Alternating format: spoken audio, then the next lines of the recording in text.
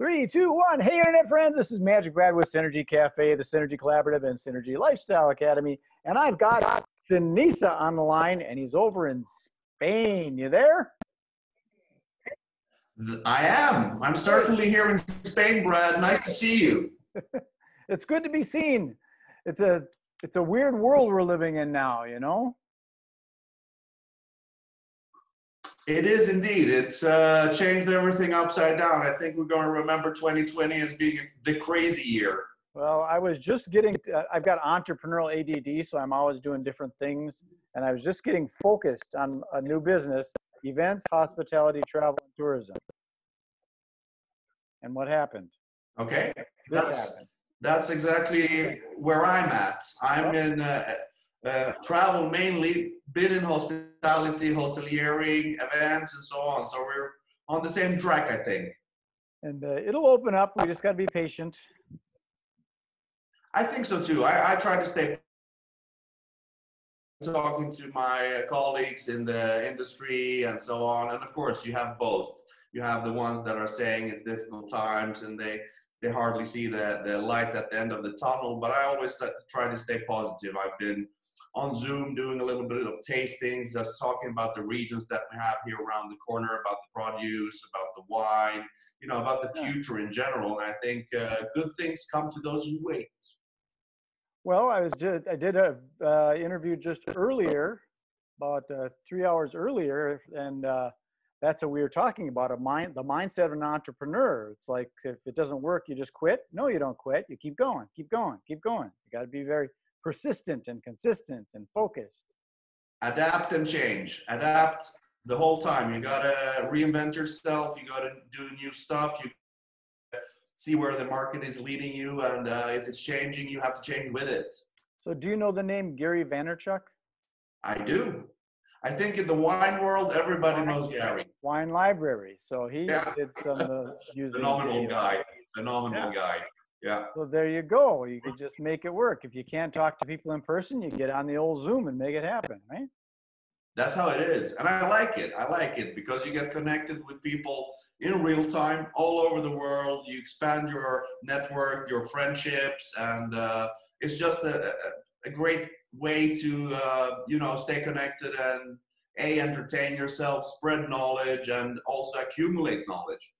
Well, you never know what's going to happen. I mean, you do like winery tours. Is that what you do? With a big motor coach come in with a bunch of people and you take them and show them the winery? Did you freeze up? Somewhat, yeah. We're working, my company is Sweet Easy Lifestyle and Concept. So it's sweeteasy.com.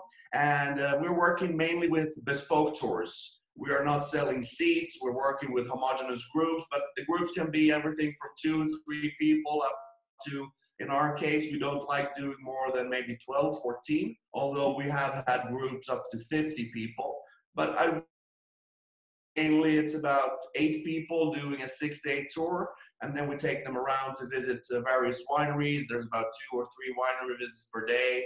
Lunch is out in the vineyards, cooking together with a chef or with an old Spanish abuela, which is a grandmother. And it's just a lovely time to spend with people and show them around and so on. So we're doing it all over Spain, but also in Portugal and Croatia. Since my name Sinisa is a Croatian name, my heritage is from Croatia. I speak the language, so we do things there as well. And among some of the concepts in Croatia, we do something called, which is really cool. We have a sailboat. It's a catch rig. I didn't hear that last. The internet cut out. Okay. So the last bit, what I said was that we also do in Croatia is a new concept that we're doing. It's called Wine and Sail. So anyone who likes wine and anyone who likes sailing, we join that and we do sailing trips from Split, which is midway on the Dalmatian coast, and through the Adriatic, visiting 6 different islands, getting down to Dubrovnik, where Game of Thrones, of course, partly was shot. And we visit wineries and we eat dinners on the boat. We have live music and so on. So it's really nice. And small groups, 8 to 10 people on a gullet, which is a Turkish-built catch-rigged wooden motor sailor. Well, that sounds like fun. Do you do like corporate groups and stuff too, where the corporation might take their upper management people and reward them, that kind of thing? Incentive travel is something that we do, conference travel as well, MICE incentives. So we work with all of that. We've had companies from the States, we've companies, mainly we work with Scandinavia, but we've had guests coming all the way from California. We've had people from Chicago, we've had people from Dallas, I think, Houston, and so on. So yeah, and for the companies, of course, it's a little bit different, but we do everything. We set up the wine tours, we do cultural events, we do guided tours of older cities like Tarragona, for example. Yeah, so for those that don't know, MICE, I believe it stands for meetings, incentives, conventions, and expositions. Conferences or congresses and events. Yeah. MICE. Because some people don't know that. You got mice on the boat? What's that? We don't want mice. Yeah, I produce a trade show here in No, on the boats we only have rats. I produce a trade show here in Minneapolis for the event planning world. Okay. So we get a lot of the corporations. You might have even heard of some of them like Medtronic, General Mills, Pillsbury, Best Buy Corporation, Cargill Corporation. Okay. They're headquartered here in Minneapolis. Yeah. And they come to the expo to find all the different resources. Of course. And it's good business. They like paying, but they also like good service, and they like something special for their clients, for the incentive. Yeah, I'm keeping my finger on the pulse of what's going on. And there's a lot of people that are kind of like, I want to get back going. I want to do some stuff again. And they want to do the cruises and all that. And they're impatient.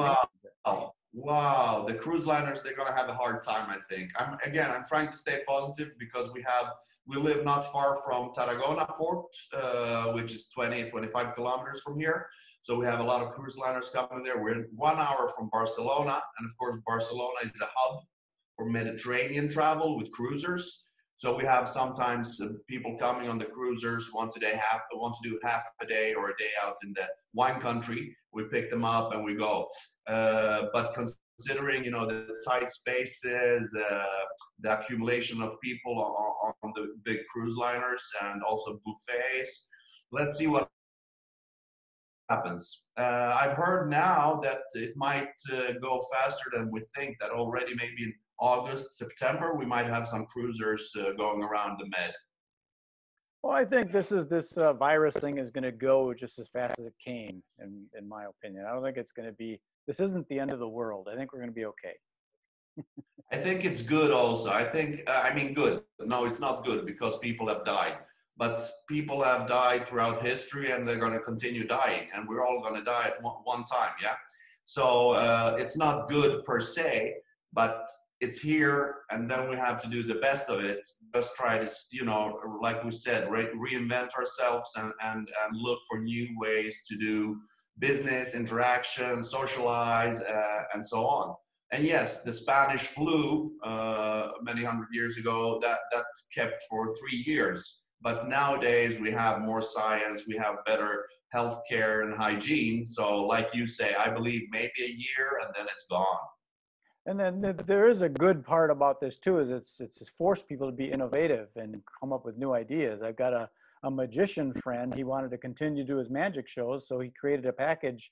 He called it Turf and Tar, where he does the magic show on your front yard or in your driveway. Maintaining social distance, everything is safe, and people can still enjoy his magic. Phenomenal. Exactly. I love it. Yeah. Very nice. You can make it work. Yeah. So are you actively doing tours right now? No, we stopped. We did our last tour beginning of March. And then we had a big tour planned for end of March, around the 26th, I think it was, up until the 3rd of April in Rioja, Ribera del Duero. Those are two adjoining wine regions in the north of Spain. And we had a big group coming from Sweden and so on, but we had to cancel that one because of of course, the pandemic and the restrictions in travel and so on. And since then, we haven't been doing anything up until the 8th of June, which was Monday, not this week, but last week. So about 10 days ago, we started with some small visits to our next door neighbor, because our house in a small village called Brafim, and just next to us we have one of the best vermouth producers in Spain, Padroco, which is phenomenal. So we've already had some guests coming, and we're just doing those visits at that Casa Vermouth Padro, which is very, very exciting. It shows you how vermouth is elaborated, all the different botanicals that go into the beverage, and the aging in the barrels, and so on. A very special visit. Well, so we are capable of coming back, and that's good that it sounds like you're opening back up again. But on the topic of like the alcoholic beverages, I'm a non-drinker myself, so I don't even consume. But the concept of basically like wine, it's just grapes and it's puts in a barrel, and the barrel sometimes isn't it sometimes like I think I saw some stuff with like whiskeys where the barrels are like burnt on the inside, so it gives it a whole different flavor. Is that similar in the winery? It is. I mean, in terms of whiskey, which of course the production of whiskey, it's a spirit, so it's distilled, so that's very different. But then the aging in barrels is similar. And those barrels sometime that are used in whiskey come from previously been used for wine production. Oh, really? So basically what you do in terms of wine, you pick your grapes when it's season for harvesting, which is normally here end of August and throughout September and into October. You pick the grapes, and the grapes are then, depending if you're making a white wine or a red wine, fermented and macerated with or without the skins. In case of the red grapes, the skins give the color, because the inside, the pulp is white, both in green or white grapes and red grapes. And then once it's fermented, and then you can ferment it in the barrel, or you can ferment it in stainless steel tanks or whatever other container you wish, depends on the winemaker. And once process has been done, the maceration and the fermentation, which can take up to 28 days, 26, 28, depends on the yeast and on the temperatures. And then you simply press a filter, and then if you decide to do aged wine, you age it. And then in terms of the barrels, you have something that's called medium toast, light toast, and heavy toast. So you have different types of toasting of the barrel, which you're referring to as burning the barrel. But in essence, it is burning the barrel, but they call it toasting. And that is to either close up pores, depending on how you do it, or open up the pores. So it's a lot of technique there. Barrel makers are highly sought after. A good barrel these days from France of oak, made of oak, is upwards of 900, 1,000 euros just for the barrel. Really? Wow. Yeah. That's fascinating. Those are some of the fascinating things I find with that whole industry, the variables, because like you start putting this stuff together, you don't know what kind of results you've had for a month, right? No, because you have a constant evolution. And wine as a beverage is not static like some alcoholic beverages or even beer. But wine is quite active in terms of evolution, and it always changes. Oh, really? As and how long it goes in aging. Yeah. And even after you bottled a wine, it can change depending on the closure, depending on storage, depending on time it's spent in the bottle. Wow, you got to be a scientist.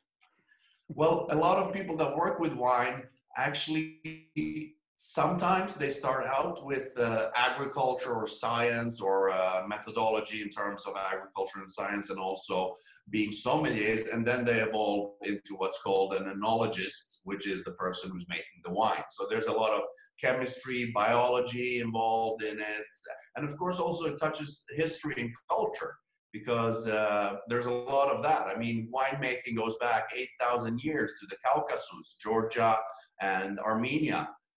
Where they say that 8,000 years ago, archaeologists and scientists, 8,000 years ago, they say they produced wine there. And then it spread, of course, through the antique Greece, the Roman Empire, and slowly it made its way. I mean, even in the US, you had wild vine during the Europeans came there. So Yeah, I was saying, I'm sorry if I cut out. Maybe the connection is not the best here from my village. I was saying, I think about the US, that even in the US, you had wine long before the Europeans came. So even the Indians in the US had something that's similar to the European rootstock of Oh, Vitis wow. vinifera. Yeah, there's a winery here. It's I'm in Minnesota, but it's over in Wisconsin, over the St. Croix River. And what's cool about it is that it's all the grapevines and things all out there in a field. And what this guy did was he laid down a big concrete slab, and then in one corner of it, he put a little kitchen in there. And it's a restaurant. And it's a really fun experience. You drive your car out in the field and park wherever you can find a place to park it. And they've got fires all over the place. You can sit and wait before because it's very busy. But it's very, very affordable for a guy to put a restaurant by just laying down a slab of concrete with some tents and umbrellas, and then a little oven kitchen to prepare the food. It's Yeah. fascinating. Oh, there's so many fascinating wineries to visit, and you don't have to be a wine drinker to enjoy it. I mean, some of the wineries even offer for kids and people who don't like alcoholic beverages, they offer a red wine must or a white wine must, which is totally non-alcoholic. And people just come along for the experience. And some wineries, like you say, have additional experiences of food and so on. So there's all of this, connecting people. It's what I like about wine. Well, it is a fascinating beverage. I mean, basically there's coffee. That's a popular one. But the wines, there's such a spectrum of the different like price points and all that stuff. I mean, you go into a liquor store and look at all the different labels, and it's just mind-boggling sometimes. It is. It's a phenomenal product, and it brings people together. Absolutely, a little socialization. Yep. Maybe a little less of that right now, but soon we're back to it. But they can still Zoom. They can. Cheers. There you go. I don't have one. That won't work. Oh, not even coffee or tea? It's No. Still early for you. You know what I say? I always say it's always 12 o'clock somewhere in the world. That's what they say. You just gotta, and it's all just a concept anyways, So Sinisa, I don't like to do these too long because people have that commodity of time. So let's pull this together. And do you have something that you can offer anybody? Maybe you've got like a PDF download, or how do they find your website? We have some of our programs have been explained on our website, which is www.sweeteasy.com. And the email address is wine@sweeteasy.com. So just get in touch with us. It's not vine, it's wine, like the beverage. It's a W. And people get in touch with us. What we do is we do everything bespoke. We do everything tailor-made. So people get in touch. We send over PDFs with previous programs that we've done, introduction to the wine countries of Spain, Portugal, and Croatia. And people, if they get in touch, we will answer all the questions. We try to be very punctual in that sense. We have this mentality here in Spain, mañana, mañana, which means the next day. It's going to get sorted. But my wife is Swedish. I'm born and raised in Sweden, although I have Croatian parents. But we have the mentality of doing things immediately, taking care of business, a little bit more that American style, and Scandinavian and Swiss, I would say. So people can certainly get in touch with us, and we'll be happy to help out. And even if they don't travel with us, we're always happy to share, to give advice, to let them know how and where they can find information, or how and where they can travel here, and how they go about traveling here in Spain and in Europe. Well, I will figure that out. My wife loves Spain. She lived in Valencia, I think. Valencia. Yeah, on the coast, further south. And she speaks fluent Spanish because she was a Spanish teacher at the University of Minnesota for 30 years. So maybe we'll make a trip and come and visit. You should come over. You're invited. Welcome over. We have a big house. We have plenty of rooms with cats and dogs. And you know, as long as you're not allergic or afraid of dogs or cats, you're always welcome to stay with us. I'm not. We've had people from all over the world coming. I'm very healthy. I'm good. That's good. But you have to learn to drink wine, though, Brad, or at least try. I can do the non-alcoholic stuff. Perfect. Then I'll set you up. Okay. I have some non-alcoholic, actually. Perfect. Okay, Sinisa, thank you very much for spending the time at SynergyCafe. Thank you. Peace. Pleasure to be here, and thank you so much, Brad. Talk to you soon.